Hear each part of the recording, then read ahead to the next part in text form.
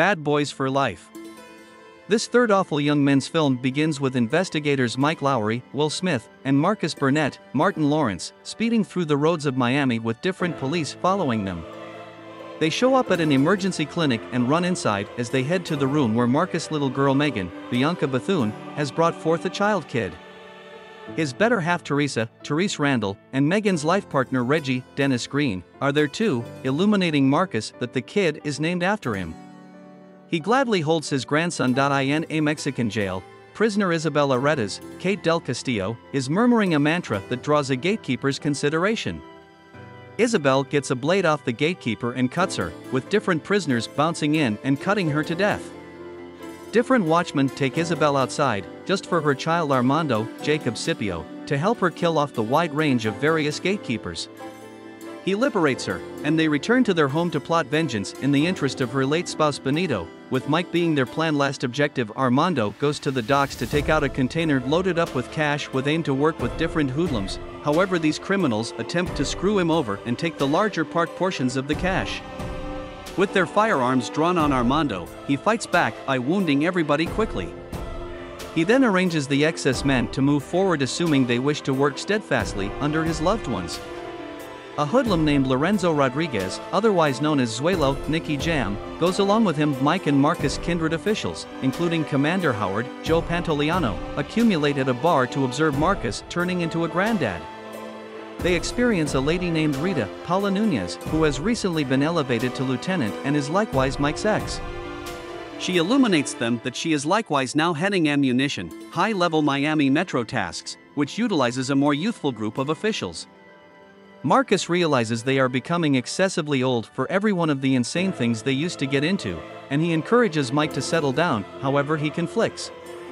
The two go outside to have a foot race, and as Mike starts to lead the pack, Armando rides up on a bike and destroys Mike. He moves away as the officials hurry to help Mike. Mike is in basic condition. Marcus implores God that Mike be saved, with the commitment that Marcus won't ever bring any longer brutality into the world. Rita and Howard then request ammunition. Kelly, Vanessa Hudgens, Dorn, Alexander Ludwig, and Rafe, Charles Melton, to give their very best examine Mike's shooter.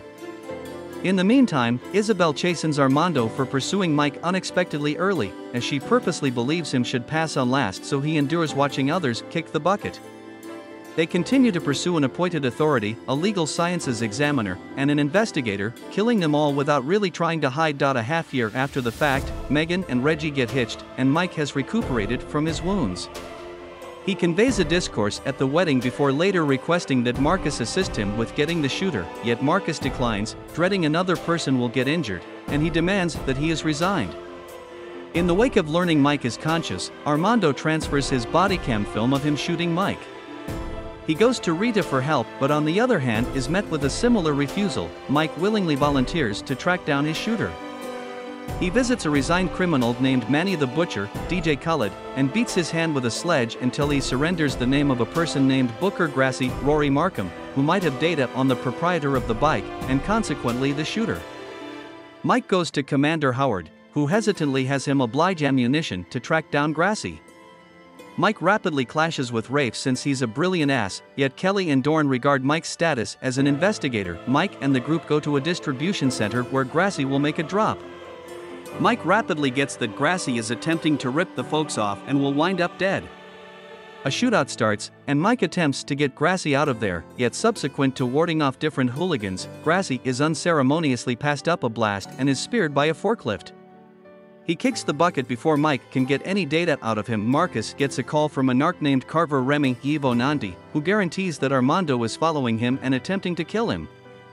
He asks Marcus for help, who then, at that point, attempts to contact Mike.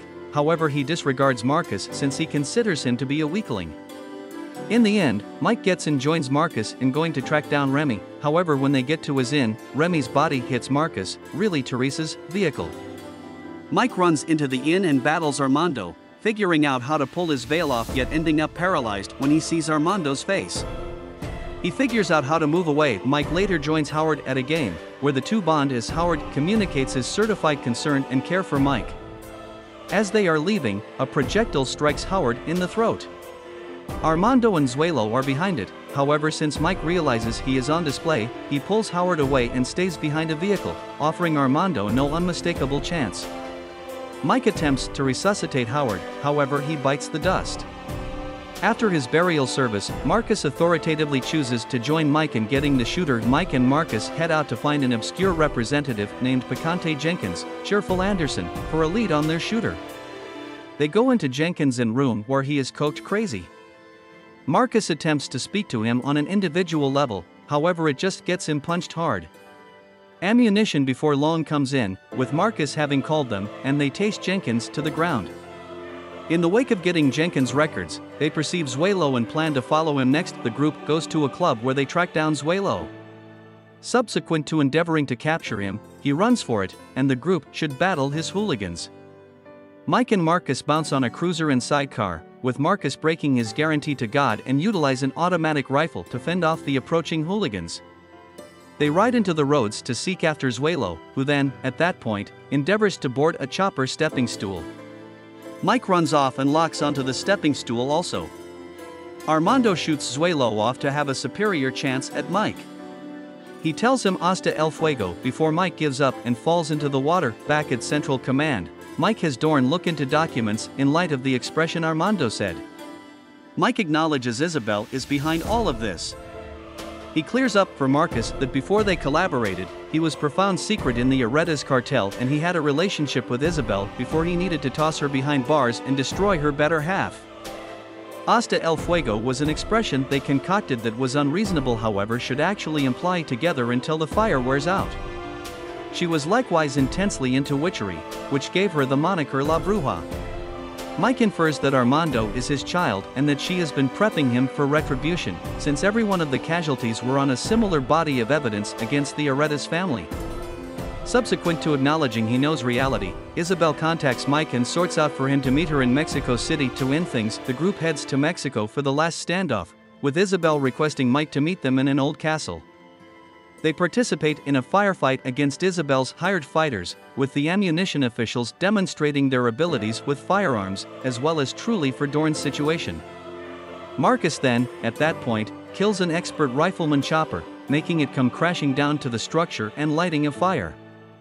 Armando goes to battle Mike, yet he chooses to face him personally and uncover his parentage to Armando. He inquires as to whether it's valid, and she concedes that it is. She attempts to shoot Mike, yet Armando steps in the way and takes the slug in the shoulder. Rita then, at that point, shoots Isabel off the edge to her demise, sending her diving into the blazing destruction.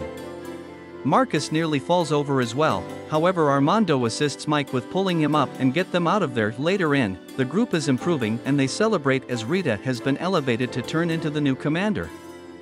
Mike and Marcus then, at that point, bond with child Marcus, singing the Terrible Young Men melody to him. Before the credits roll, Mike visits Armando in jail, offering him an opportunity to compensate for his violations. Armando has all the earmarks of being intrigued.